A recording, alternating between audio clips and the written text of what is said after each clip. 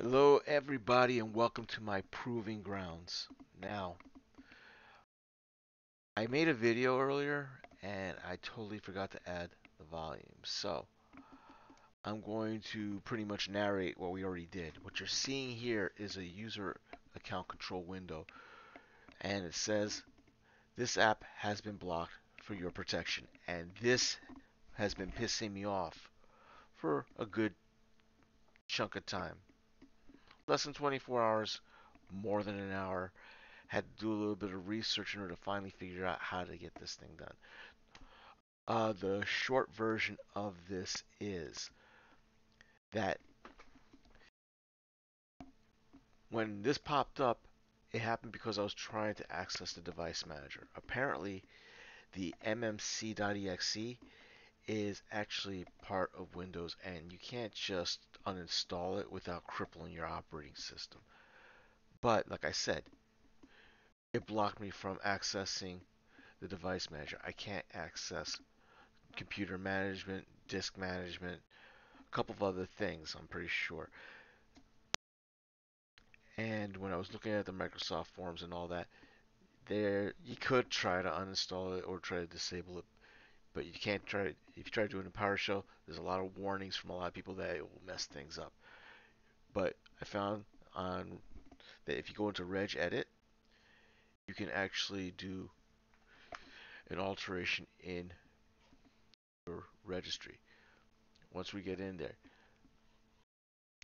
the path is already here because I already jumped to it, but it's HKey local machine software, Microsoft Windows current version policy slash system. What you're going to be looking for over here in this column is the enable LUA reg D word value. Yes, this one right there. What you want to do is you want to go into the properties of this thing, or actually you just double click it, and you want to change that value from a 1 to a 0 and then click OK. That in and of itself will resolve your problem and you should be able to access it. And you got to restart the machine.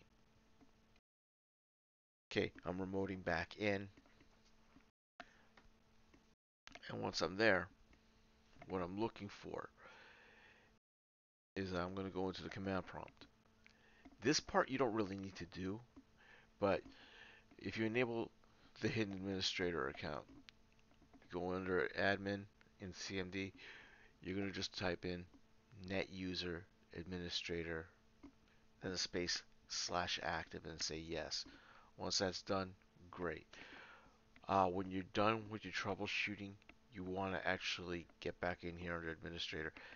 The exact same line, but instead of yes, you're typing in no to disable this process. Otherwise, you're leaving yourself open to escalated privileges. Keep that in mind. One of the things you're going to do is you're going to go run and go into your services, and you're going to look for something called cryptographic services.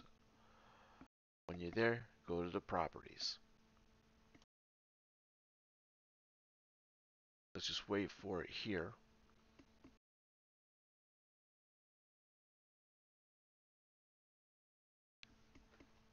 And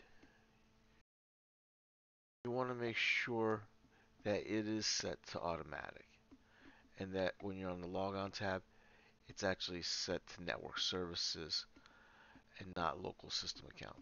That's pretty much it. Quite honestly, depending on which version of Windows you are, this is primarily what I was reading for Windows 10. It may or may not work this way for Windows 11, but I would leave with the older versions of Windows. You can just do this, get away with this, and just avoid um, the secondary steps. Just make sure you change your D word to 0. And as you can see, device manager and disk management and everything were working. And that's pretty much it. I hope it was understandable. I was kind of like bulldozing through this. Have a good night.